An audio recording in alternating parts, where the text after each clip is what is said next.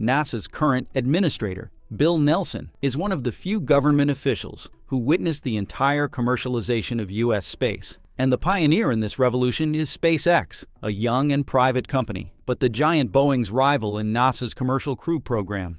Clearly, the crew-carrying contract is a perfect stepping stone for SpaceX to make its Crew Dragon the only U.S. human-rated spacecraft today. In contrast, it is a punishment for Boeing due to a series of errors on its Starliner spacecraft. As a wise person, Nelson is wrapping himself into the Commercial Crew flag and quickly changes his stance on SpaceX and Boeing. Game over. NASA boss finally declared Boeing Starliner is too bad, can't beat SpaceX. Find out everything in today's episode of Techmap. As we expected, Boeing Starliner delays again. According to NASA Commercial Crew, Starliner's return date is now targeting no earlier than June 22nd for the agency's Boeing Crew flight test mission. The extra time allows the team to finalize departure planning and operations, while the spacecraft remains cleared for crew emergency return scenarios within the flight rules. We are continuing to understand the capabilities of Starliner to prepare for the long-term goal of having it perform a 6-month docked mission at the space station, said Steve Stitch, manager of NASA's Commercial Crew Program.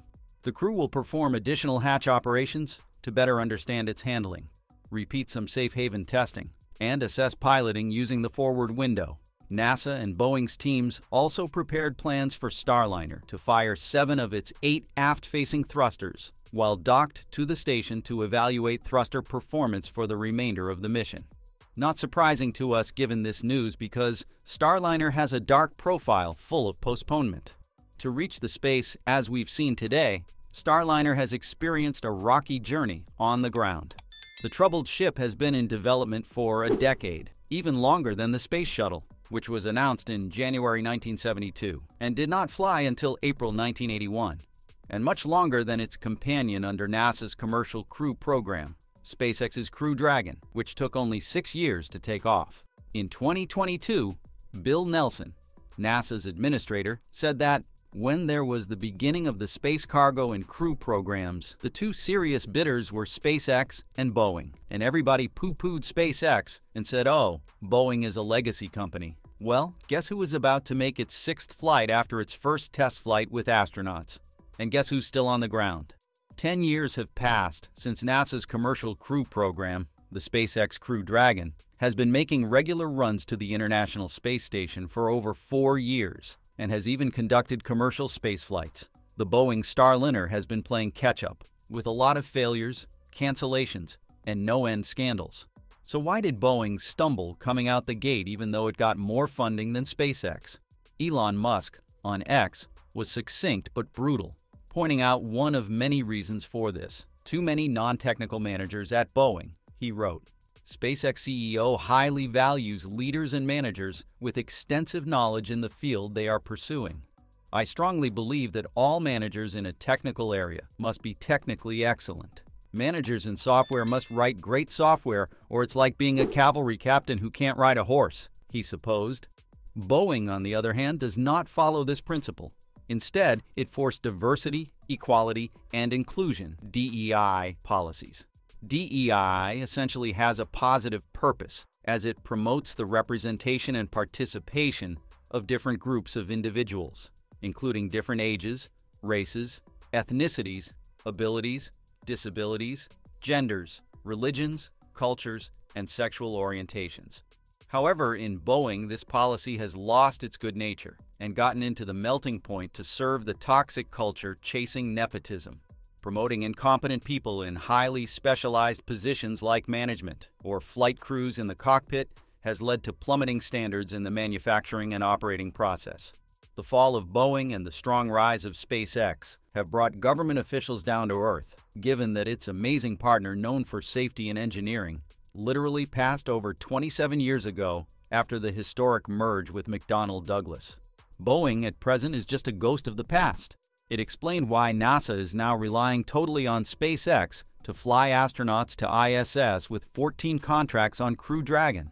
This seems to be against the anti-monopoly ideology that they have been chasing for a while. Nevertheless, Bill Nelson still does believe in the correction of that decision. "I think the private space industry is extremely beneficial," he said. "Just look at what SpaceX has already accomplished." This isn't the first time that the head NASA honcho has glossed over his history of SpaceX ambivalence. At his NASA nomination hearing back in 2021, Nelson argued that through a series of laws dating back to the mid-'80s, he'd personally laid the foundation for the emergence of the modern commercial space sector. But according to former NASA Deputy Administrator Lori Garver in her book, Escaping Gravity, My Quest to Transform NASA and Launch a New Space Age, published June 21, 2022, Nelson is just wrapping himself into the commercial crew flag and attempting to rewrite history. Nelson was considered a staunch anti-SpaceX advocate back in the time of a Florida senator. In her memoir, Lori Garver also accused the government and NASA officials of making her, and even other SpaceX supporters, the target of ridicule, verbal attacks, and racism due to their support of SpaceX years ago. During the time Garver filled the role of NASA's deputy administrator under the Obama administration, the U.S. space industry was on the threshold of commercialization, and the agency just early interacted with SpaceX.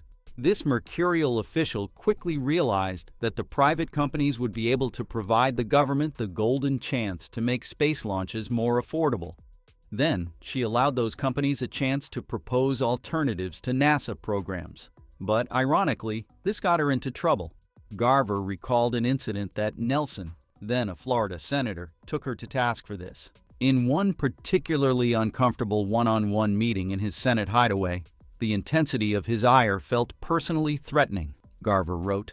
In response to public comments Elon Musk had made about SpaceX's ability to improve on NASA's existing programs, Bill Nelson shouted at me to get your boy Elon in line.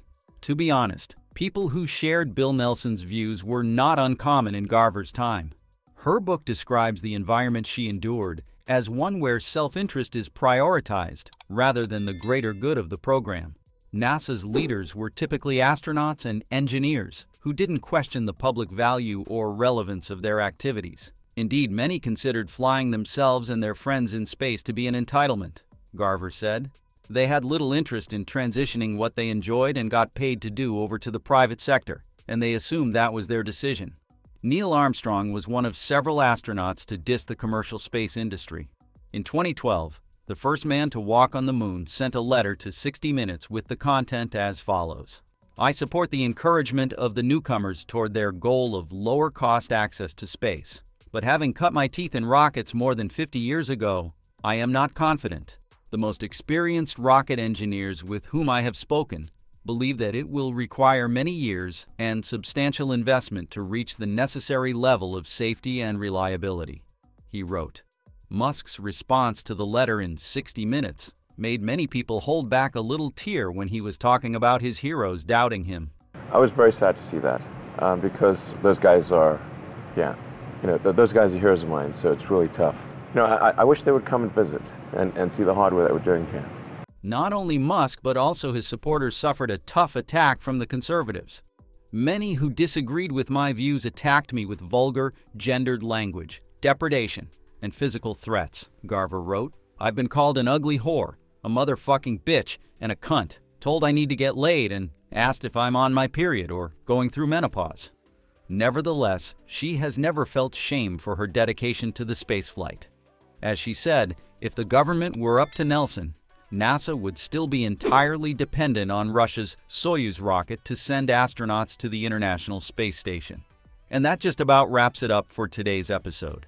Thank you, and we look forward to seeing you next time.